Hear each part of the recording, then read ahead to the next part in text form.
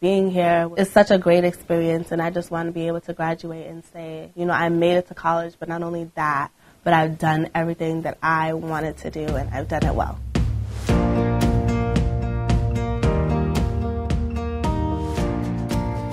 I started my research with Professor Meyer at the end of my very first semester, which was the most surprising thing to me. It was just interesting to learn how to run participants and how to collect the data. He taught me a lot through the process, and I don't feel like I would have learned this just in a classroom. I don't have to look very hard to find, all these experiences that I know are preparing me for graduate school. And I feel like when I apply to graduate school, I'm going to have a lot to talk about, and I feel like it's going to really help me in my future goals, having gone to Gettysburg College.